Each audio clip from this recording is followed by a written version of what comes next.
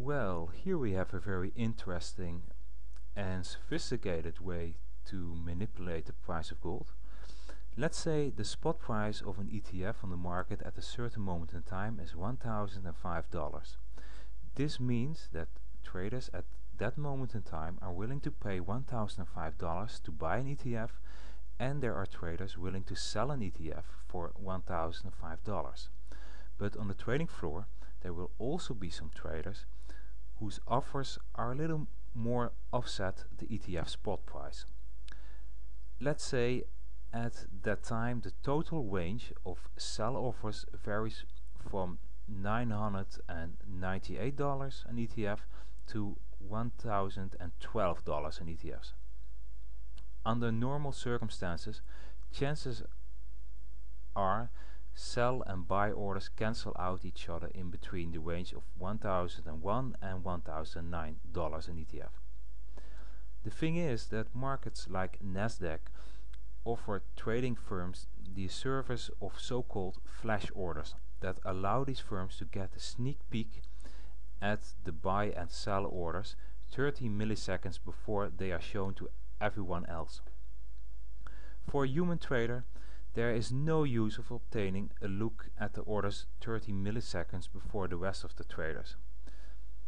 But when you have supercomputers at your disposal that run scripts enabling them to process this data and place buy and sell orders within the range of these 30 milliseconds, you can engage in front running.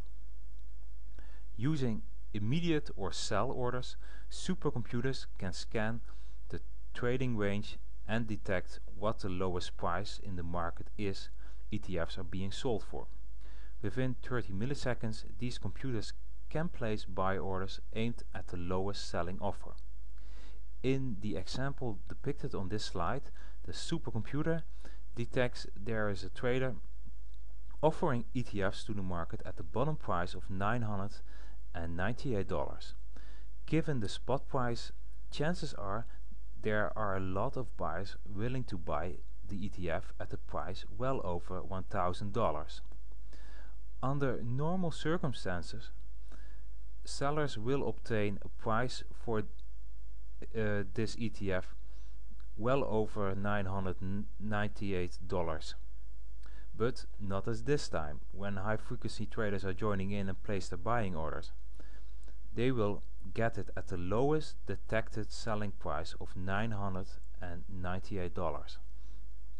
When doing these trades on a large scale, it's possible to artificially offset the spot price of gold to lower levels than they would be in a market where no high frequency trading would occur. So high frequency trading has the potential to manipulate the price of gold and other markets as well.